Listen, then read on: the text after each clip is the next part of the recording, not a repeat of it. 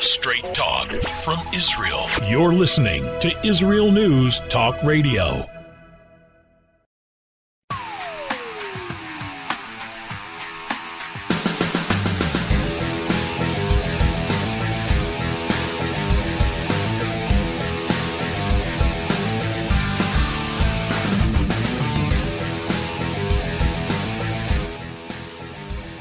Well. Sovereignty.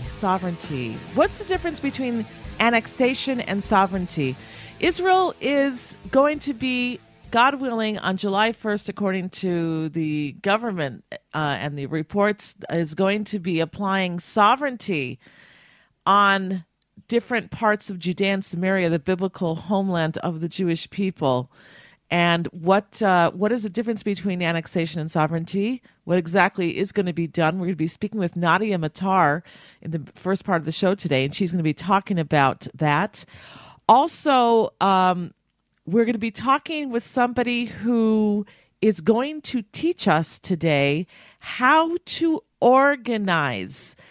Now, whether you're Jewish and making Aliyah, or you're not Jewish and you're just listening into the program from anywhere in the world, you're going to learn, hopefully, some tips today on how to declutter your home, your room, your closet, whatever it is she's going to be talking to us about today. Because there are so many people today that are now thinking about making Aliyah or moving to Israel, but they just have too much stuff. Where are they going to put it all? I mean, when you come to Israel, you usually downsize.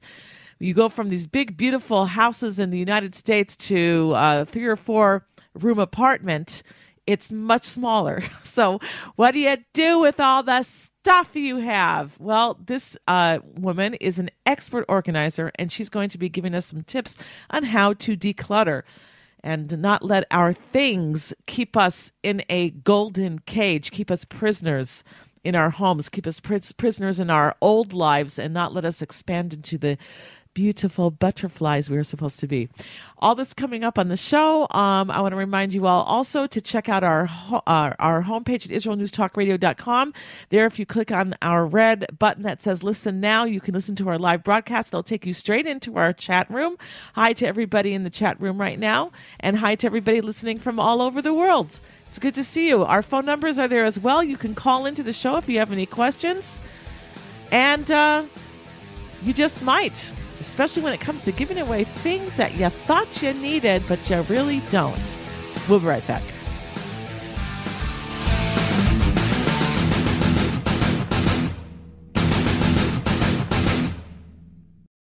Always challenging the status quo. Hello, I'm Rod Bryant on Beyond the Matrix here at IsraelNewsTalkRadio.com. I want to encourage you to listen each week, every Wednesday at the same time, for an amazing show that will challenge you, inform you, and inspire. News, views, and wisdom for the nations here on IsraelNewsTalkRadio.com. Don't forget, Beyond the Matrix every week, Wednesday, here on IsraelNewsTalkRadio.com.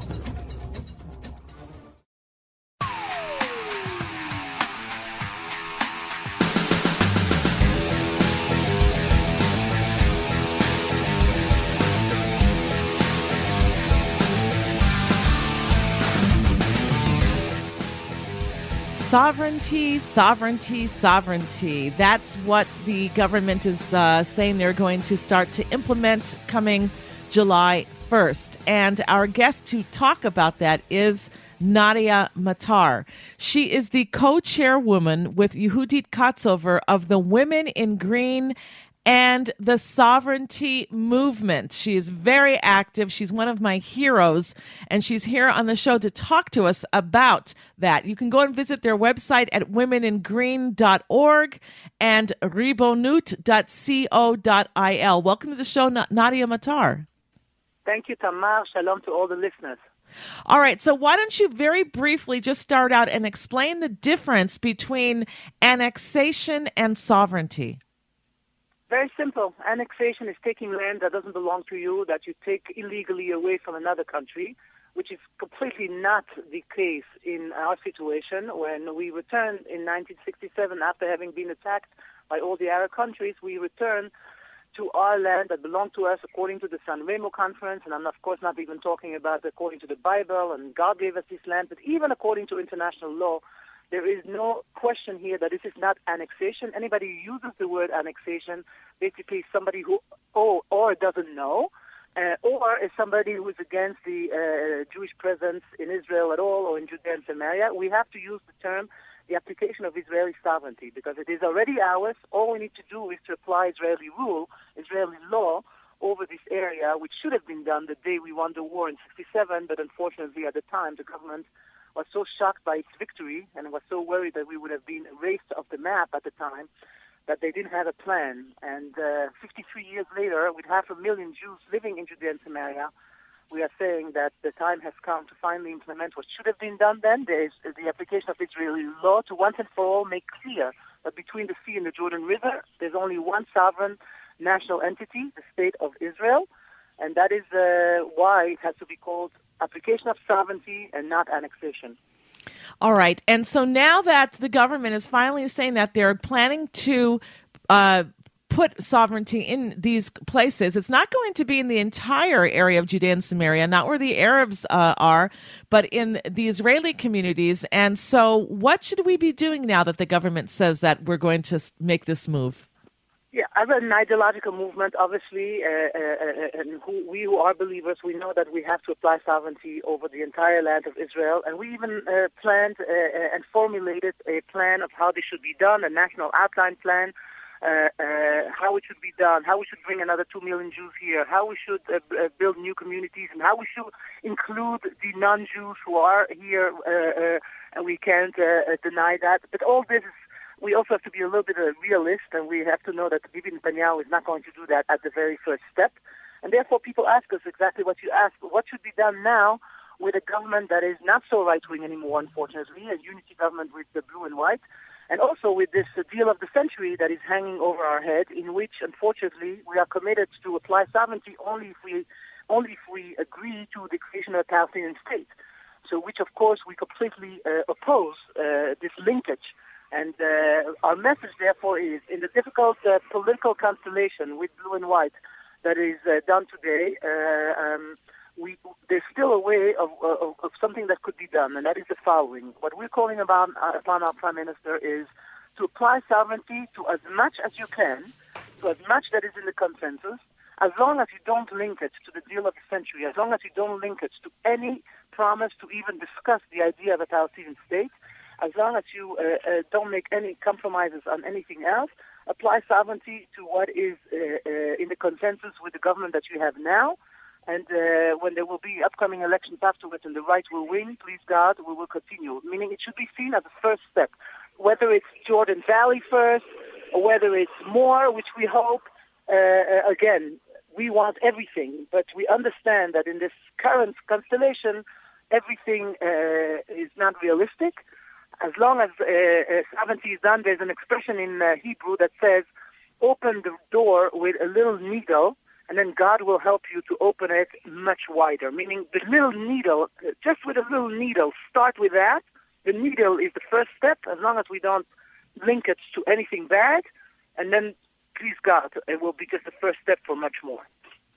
And so can you explain to our listeners what exactly it means after we would apply sovereignty? Because there are many people who are living in Judea and Samaria today, Israeli citizens in the Jewish communities, who see Israeli law here on a day-to-day basis. I mean, you'll see, you call the police will come. You know, we have to pay taxes just like everybody else. We're basically the same. What difference on the ground is it really going to make? Okay, there's two differences. First of all, before we get to the ground, it's on the international level and the national level in the consciousness. It will finally be a message that this is ours. Because as long as we don't apply sovereignty, basically the world is correct in saying if you don't apply sovereignty and don't include this as part of the state of Israel, if the Judea and Samaria has a different status than Ra'anana, Beersheba, Haifa, that means it's not yours and you're occupiers. So that's For me, the most important thing is for once and for all to declare it's ours, and there's never, ever going to be a chance that this is going to turn into a Palestinian state. But for the other level, that you mentioned, there's also going to be a difference because, I don't know if people know, but the 500,000 Jews who live in Judea and Samaria, we all have the same obligations, that's true, but we don't have the same rights. We are under military rule. If my cousin from Ramat Gan and I want to add a second floor to our house, for instance, she will be able to go to the architect and the municipality and get her the okay. She can start building. I, as a resident, you, Tamar, as a resident of Judea and Samaria, we still have to have an additional signature of the Minister of Defense. Our Prime Minister here for 500,000 Jews is the military, the Minister of Defense.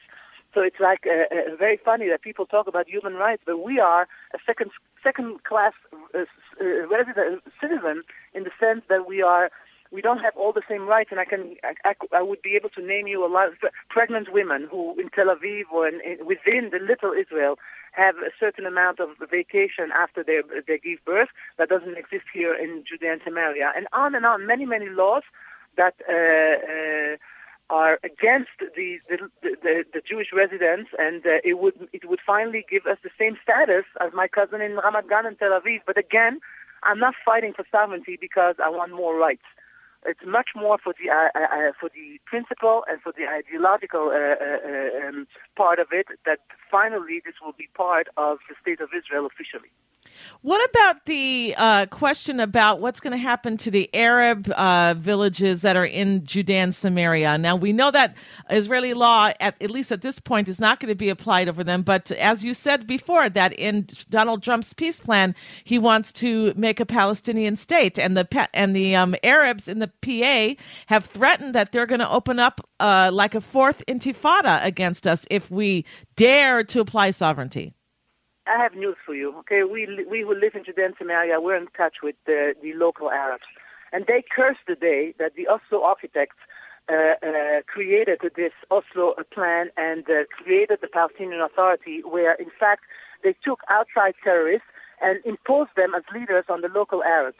And before those Oslo Arabs who were imported from outside did terror against Jews, they first did terror against the local Arabs. So we'll never forget the neighbors here, my Arab neighbor Walid from Wadi Nis, who used to see me demonstrating with women in green against the Oslo Accords, and he told me, I'm talking about 1993, 94, he told me, may you be successful, because if you don't stop the Oslo agreements, my village, Wadi Nis, is going to be Area B, and I'm going to have to be no more under the IDF, but I'm going to be under the terrible, corrupt terrorist leaders that your crazy Oslo architects are bringing and forcing upon me. So I have news for people. The local Arabs don't want a Palestinian state. They tell us rightly in the face without a camera, because many of them don't dare. Some of them dare to talk to the camera, just to interview Bassem Eid and Sheikh Tamimi from Ramallah and Sheikh Jabri from Hebron, who are courageous enough to say the following: we prefer residency under Israeli sovereignty rather than citizenship in a Palestinian corrupt terrorist state. And that is the majority of what the Arabs want here. And in the end, that's what's going to happen when we are going to, and it's going to happen, whether it's in a few months or a year or two or more, there's going to be Israeli sovereignty between the sea and the Jordan River. And the 1.8 million Arabs who live here will have to choose. Those who want to live with us in peace will have to accept residency with later a path to citizenship for the few who will want to. But as I told you, the majority wants residency, like in Jerusalem. It's going to be like in Jerusalem. 300,000 Arabs in Jerusalem don't have citizenship. They have residency, and that's enough for them. They're going to have local municipal autonomy under Israeli sovereignty. Those who want to have live in an Arab country, we will help them to leave. And those who want to fight us as terrorists, we have a strong army. And I'm telling you that is the one and only plan that will bring stability and prosperity for all. A large Jewish majority of Jews with a small non-Jewish minority loyal to the State of Israel. That's the correct sovereignty to be applied. Woohoo! Nadia for Prime Minister. We love it. We love it. And you will bring a real, true peace and cooperation here in the Middle East. I want to give credit to my co-chair and my mentor, de-clutter, for being the one who's been promoting this and pushing this. And I have the big privilege of being her student, and that's how I see it. And she's the brain behind it all. All right, very good. Well, she will be number one in your cabinet. All right. This is wonderful to hear this, and it's wonderful to hear that there are Arabs who are waking up and going past their hate and wanting to live in peace with the Jewish people. It's wonderful news to hear. If I have one more sentence, if you allow me. I have 10 seconds, Nadia, literally. According to the Trump plan, Arabs from the Galil were supposed to be transferred to the Palestinian state, and they were the first ones to demonstrate against it. We want to stay under Israeli rule. Wonderful to hear. All right, everybody, you've heard it. Go to their website, and it's called ribonut.co.il. We will link to that on the page where the show is podcasted. Nadia Matar, thank you so much for being with us. God bless you and all that you do. Amen. When we get back, we're going to be talking about decluttering. If you're moving to Israel, you're going to have to get rid of a lot of things. She's going to teach us how to do it, and for the rest of us, just how to not do a bless this mess. Shalom, everybody. Making a difference often takes just one moment and one person at a time. I am Orly Benny Davis, your show host on Israel News Talk Radios from Jerusalem with Love. You'll be hearing people talking about politics, religion, social issues, and making a better tomorrow. Join me, Orly Benny Davis, for God and Country. From Jerusalem with Love. Wednesdays on Israel News Talk Radio.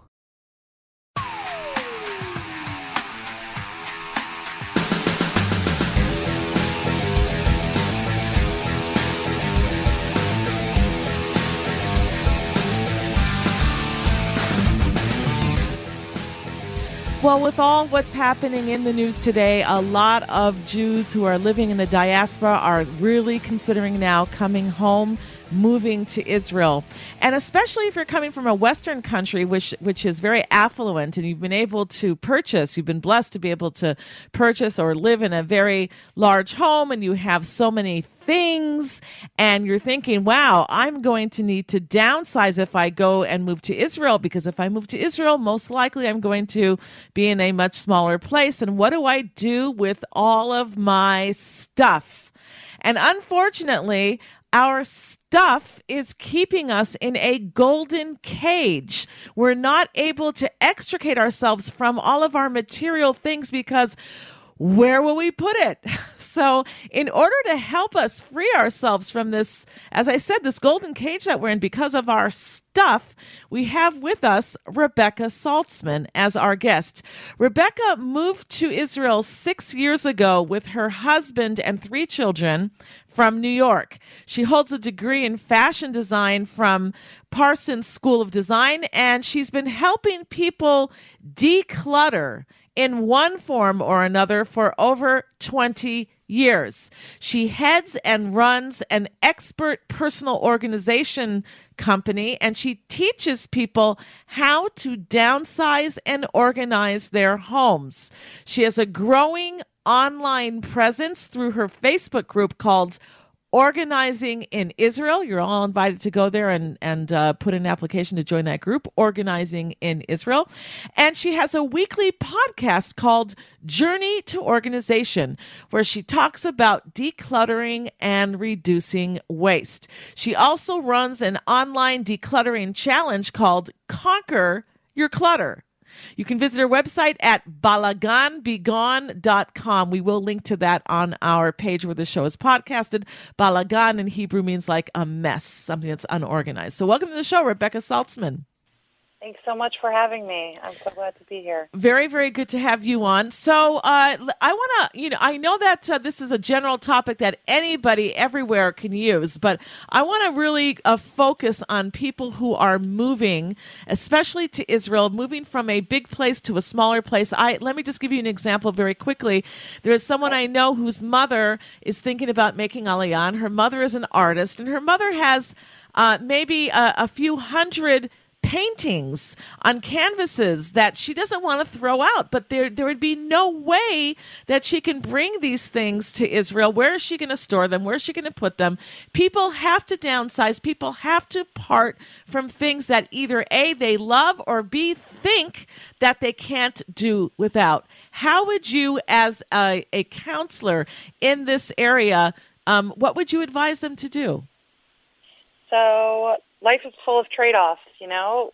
Sometimes in order to get one thing that we want, we have to trade something else that we want. I have worked with artists before who have made Aliyah. Many of them do bring their paintings and artwork or sculptures with them and do put them in storage. But, you know, you have to sometimes think about what is the long-term consequence of storage in that situation. Like, are ultimately these paintings going to be sold? Like, what are your children going to do with them in the long run?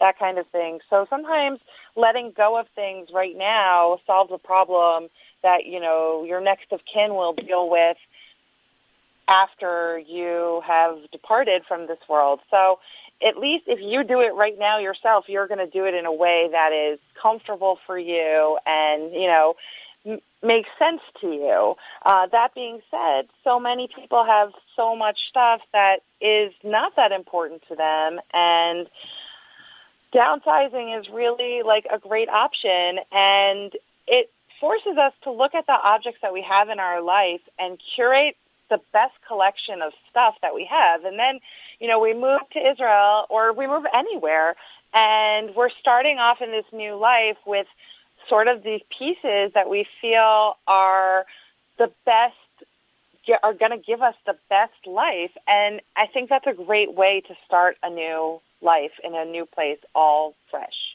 Okay, so if I were to come to you and I live in a big two-story house in the United States, I've got a garage filled with things, I have a storage room in my backyard where I store things, and now I decide, wow, you know, me and the hubby and the kids, we're going to be moving to Israel. We're going to be moving to a small 3-bedroom apartment.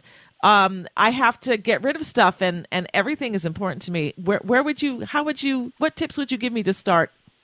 Okay, so the first thing I would say is, well, obviously you can't take everything with you. I mean, you could, but then when you would get here, you would have to prioritize what would fit into your house. The biggest problem, I think, for most people who are making Aliyah is they don't always know where their final destination in Israel is going to be. They move here going to a temporary place without having like a more permanent like residential solution. Either they're in the process of buying a house or they want to rent someplace for like a year and then they're going to buy a house. And so they want to do something for this temporary, like they don't want to leave everything behind, but they definitely want to, you know, bring stuff because there's a lot of fear involving the unknown. Like, do I need it? I might need it. And like this worry can paralyze people and it's really terrible. So what I always suggest people do is definitely start with the things that are a must-have for you. So if there's something that's going to make it feel like home to you, you should definitely bring that. Bring the things, start with the things that you love. And then after that, after you've curated your best, 30, 40 pieces of, furniture or, clothing or kitchenware, like pick your best pieces that you absolutely can't live without. Then you can go through these secondary items that are less important and start to weed out more critically and with a better eye for saying, like, I could live without this, or if I need it again, I can always get it in Israel. Because believe it or not, we do actually have stores here, and you can buy things in Israel. It's amazing. Okay, so if I were to go through my house, what would the first thing you would tell me to do? Do I do room by room, or do I do item by item? Like I would start, first we're going to do shoes. Everybody get your shoes out. Or do we do it room by room? So I like to actually go person by person because I actually feel that, like, to say, okay, everybody bring your shoes into the living room is, like, too much. If everybody is going through their individual things, obviously small kids need help. Even bigger kids sometimes need help. And sometimes our partners need help, too. And just going through it with a partner is helpful. But I feel like going through each person's space, person by person, and things that are communal, like making these decisions together as a family. But I like the space by the sort of room by room, person by person aspect, because I feel like it gives you some organized structure on how to actually start decluttering, and it allows you to sort of see what you have in that particular category. Whereas if you went through it like everybody's shoes all at once, let's say, you wouldn't really get this idea of exactly how many pairs each person has. It's more like, wow, we had 150 pairs of shoes and now we have, 50, but it might not be a balanced ratio between who has what. So I definitely think person by person and sticking to categories within that personal structure. And then when you're getting to areas that are common spaces like the living room or the kitchen, again, using the category structure is a good idea. So if you keep kosher, meat pots, then dairy pots, then parv pots. If you don't keep kosher, then it's just like do your pots, do your pans, do your dishes, do your glasses, and then start to downsize category by category. Okay, so how do we know what you talked about? One of the piles you make is like must-haves.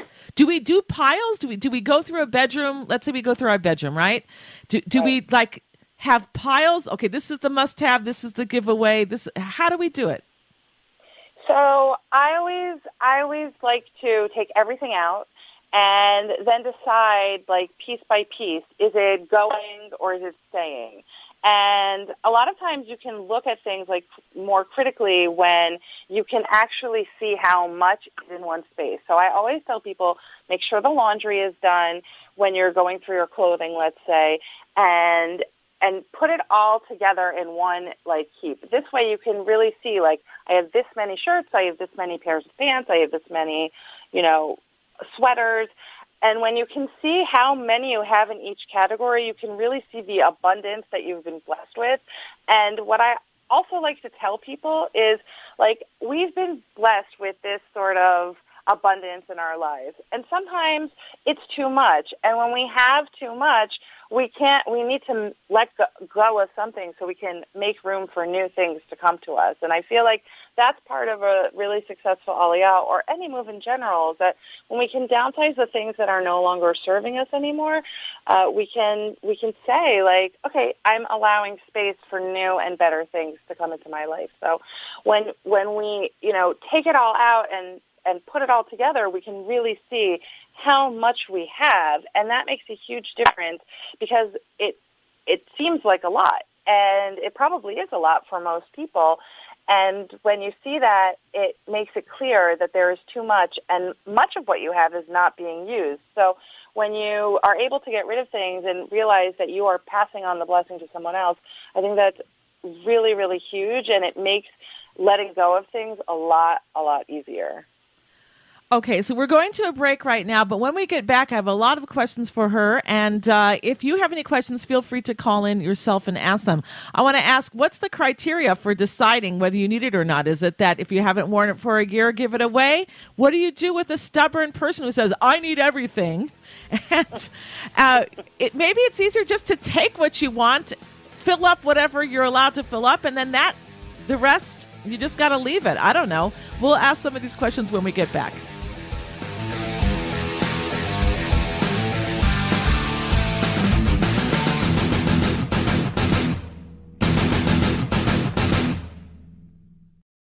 You're listening to Israel News Talk Radio. This is Shai Bentako, and each week I'll be webcasting to you from Judea, origin of the word Jew, a people besieged and beleaguered in every generation. Nazi Germany's but a memory, but in its place the world invented the phantom Palestinians as this generation's internationally authorized Jew killers. Tune in for a different slant on life in Israel, Phantom Nation, every Monday. Hi, I'm Rabbi David Aaron. The soul basics are the most profound, the most essential, and yet often the most neglected in our education. Join me for Soul Talk on Israel's News Talk Radio and discover the secrets to love, spiritual growth, and personal power.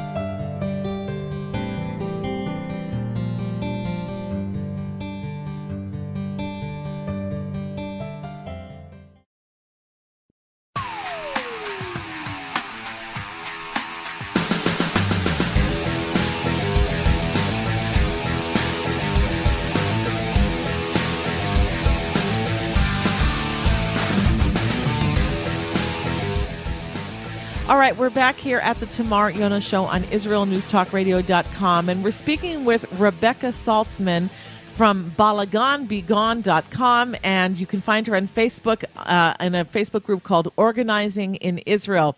And she's talking to us about decluttering. Everybody in the world can get some advice from this show, but especially if you're thinking about making aliyah and you have to start to downsize, you have to decide what you're going to bring to Israel with you if you're moving here and what you're not. You're going to want to listen to the show, and you're going to want to follow Rebecca Saltzman on her Facebook page and on her website.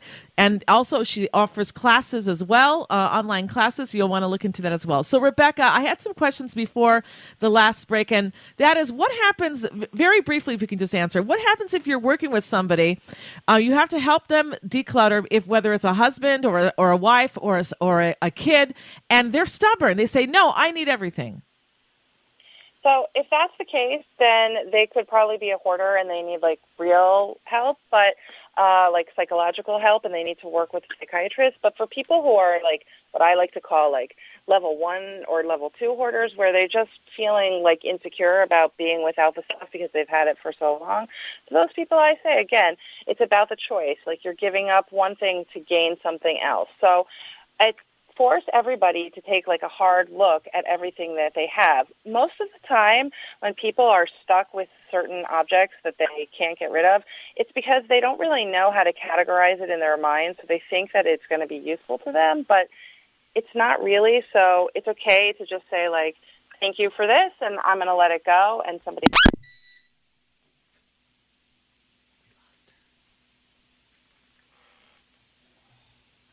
Okay. I think that we lost our guest, so I'm going to talk until we can try to get her back on the line. For me, I am one of these people also. I don't like to let go of things because one day I might need it, and if I have the room to store it, I try to. But, okay, I think we got her back on the line. Rebecca, so you were saying. I'm sorry, go ahead.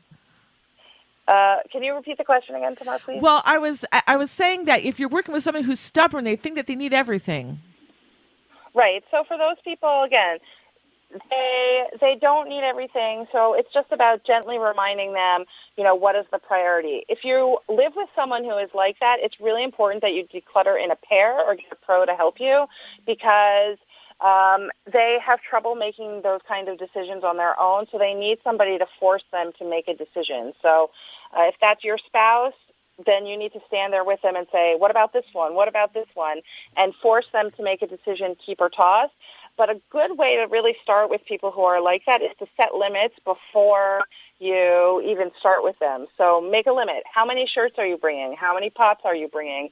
How many, boxes of files are you going to bring? Whatever it is, set these limits before you start decluttering in that section, and that's really going to help them because it helps them understand like how much is actually possible to bring and take. That's a great idea, because I was going to say also, like, just, here's your suitcases, and you have 2 boxes to fill. Take what you want, and once those boxes are filled, that's it. Okay, and what's the criteria? They say that for clothes, if you haven't worn it in a year or something, and then you don't need it and you should give it away. But what do you say? What's your criteria for giving something away? So I feel like if you haven't worn it, that's a really good indicator. But a lot of people, especially women, especially in the 25 to 45 demographic, they're pregnant, they're nursing, they're fluctuating their weight a lot. And so they're saying to me, well, I don't want to give up these really great clothes. So I always say to them, pick the best pieces that you possibly can. Like, pick the 10 best pieces. And again, set a number, set some targets for yourself. Pick these best pieces for yourself. And then you can store these small, micro collections of clothes that if you had to replace would be really expensive to do that. And then you can go from there. So as long as you're willing to get rid of a big portion of what you have, especially if you think you won't have the space and because you probably have limited capacity in what you could actually bring, then it'll be easier to deal with fluctuating sizes. But overall, in general, I find that anything that you don't love the way it looks on you, regardless of when the last time you wore it, because you're not going to feel great in it, and that's the point of clothes, to feel great in what you're wearing. So anything that you haven't worn in a year is a great way to start, but anything that's ripped or torn or that you just don't love the way it looks or the way it feels or the quality of it or how it's aged over time. Okay, and so give us some now tips. Let's say that I'm come to you. I say, Rebecca, we're moving. I need help. What do I do? What are you going to tell me? So what we would do is we would go room by room, and we would start decluttering room by room. But the most important thing is, especially when you're moving or making aliyah, is to actually work backwards from your moving date. So you can figure out, like, what your timeline is and make sure you have everything done before the movers actually get there, because you don't want to be standing over the movers and saying, like, oh, no, that's not going. And you don't want the movers to actually pack, like, I've had movers pack, like, bowls of fruit that were on table, and then people get to Israel and they have, like, fruit flies and rotten fruit all over the place, and it stinks, right? Because you want to work backwards from the date of your move so you can slowly pace yourself with the decluttering. And then what you want to do is you want to sort of go room by room, and you want to start with the things that are non-essential. So I always advise people to pack, like, books and entertainment items first, because that's a great way. That task is really onerous, to go through all your books, and it's okay. You can usually live without your books for a few weeks. And so I always tell people, start with these, like, lower impact items that you're not going to miss as much, and go through those, and then go through room by room. So if that means the garage, there's supplies, there's tools. It's not a good idea to bring tools that are power tools that you need to run on a transformer, because it's not really practical to run most of these tools on a transformer. The same thing in the kitchen. Bringing tools that are, like, stationary in one place that were super expensive, like, for example, a Vitamix blender, those are okay to bring with a transformer, but I don't suggest people bring, like, lower cost items that are easy to get in Israel, like a toaster or a microwave. Those kind of things don't make sense to run on a transformer. When you move into the bathroom, you want to look at things like blow dryers and straighteners. Those kind of things are also not good to run on a transformer. So those are the kind of things you want to sell, and you can put the money aside and use it to buy things here in Israel or with the correct voltage. But mostly when you're going through room by room, you have to consider the smaller space that you're most likely going to be moving into, because there's just probably not going to be as much room as there was in your home anywhere outside of Israel. And so going through and, again, making these targets and saying, like, what is essential to me and what is not essential to me. And when you take things out of cabinets and you can really see what you have, it makes it easier to decide what is an essential piece and what is not an essential piece. And how do people work with you online? I mean, you're not going to be going to their houses. You're here in Israel and people are in the States. How do you work with them online? So I do actually go to America and work with people. And I do help people unpack here in Israel, but I actually have this program called Done in a Day De-clutter, which is really, really successful. And what I do is we make a plan for the morning, and then we go through the day, and we have check-in points at every 30 minutes, and I give you, like, these specific tasks to help you declutter specific spaces. And it's really very successful for people, because what they really just need is some accountability while they're decluttering. And I think that's what this program offers, which makes it so successful, is because I'm telling you exactly what to do. I'm checking in with you at a 35 or 60-minute interval, and you have to report back to me and show me what you've done. So it really, really helps people declutter and makes a huge difference in their lives. And you can do this online? Yeah, totally online. Interesting. We just use WhatsApp video, and it's super easy and simple. And have you ever really had like a client that just couldn't do it? Yeah, in those situations, I tell them either to work with a partner, or I tell them they have to have a pro in-house. Interesting. It's very interesting, because it's so hard for some people to let go of their stuff, and people will be paying money to put their stuff in storage places, and then they never even see them again, and they just keep paying and paying and paying. It's crazy. It is a little crazy. But the thing is when you're working with a pro and you put money into the process, it actually helps people declutter, because they're like, well, I'm paying for this service, and, I want to get my money's worth. Right. Very good point. All right. So we have like another 60 seconds left. What do you want to leave us with? It's not, if you are one of those people who, feels like you're in a hopeless situation, it's not hopeless. There is definitely ways you can crawl out from under your clutter. Just seek help. There are loads of people who can give you help if you don't, but I'm here for you, and you can join the Organizing in Israel group, and we're happy to support all people making Aliyah and not making Aliyah. Very good. All right. And I would go for what you said. Just take whatever, you decide 10 shirts, whatever the number is. Probably, I don't even know how to decide. It should be 10 shirts, 6 shirts, 16 shirts. Who knows? I usually like to say enough for 2 weeks. Okay. That's a good tip. Enough for 2 weeks. Okay. 2 weeks worth of clothes. So it can go to laundry, et cetera, and you still have it ready. Exactly. All right. Well, I want to thank you so much, Rebecca Saltzman, for joining us on the show. For anybody who needs more help, you can go to her website, Balagan Be Gone. We'll link to that on the page where the show is podcasted. You can find her on Facebook as well. Tell her that you heard the show. She'll be thrilled to hear that. And good luck in sizing down, in decluttering, and making your house more livable, more breathable, and your own life more organized. Thank you so much, Rebecca Saltzman, for being with us. Thank you for having me. And thank you, everybody else, for being with us. If you have any comments or questions, feel free to write me, Tamar, Tamar, at IsraelNewsTalkRadio.com. Wow, I feel a little inspired to go into my closet, try to tackle that. We'll win that war.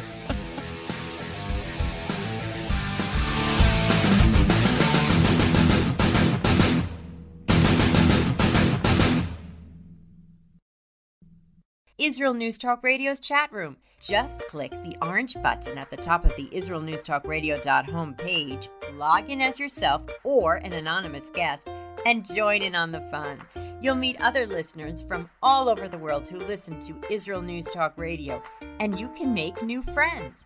Israel News Talk Radio's chat room. It's the closest you can get to being in the studio with us. We love listening to Israel News Talk Radio. Where can you get the inside news on Israel? At Israel News Talk Radio, we're dedicated to sharing Israel's inside story with the world by providing our listeners with news on Israeli politics, current affairs, and Israeli Jewish culture. The Israel News Talk Radio homepage also provides you, the listener, with useful information at your fingertips, with scrolling news headlines, weather, currency exchange, Shabbat candlelighting times, and so much more. Our radio programming is always accessible and on demand. We operate absolutely free of charge for everyone, everywhere. If you love what we do, partner with us now by becoming an Israel News Talk Radio supporter. With your support, you'll be inscribed on our Israel News Talk Radio Wall of Fame. There's nothing like us in the world. Be part of something great. Israel News Talk Radio. Straight talk from Israel. If you love Israel News Talk Radio, then you'll love our Facebook page. We keep you up to date on what's happening in Israel, plus little surprise treasures that we don't share on the radio. Go now to follow us on Facebook. Just look for the Israel News Talk Radio Facebook page, and don't forget to subscribe and follow us by clicking on the like button. We post great stuff there that you'll want to share. Israel News Talk Radio on Facebook and Israel News Radio on Twitter. News, opinion, and more. You're listening to Israel News Talk Radio.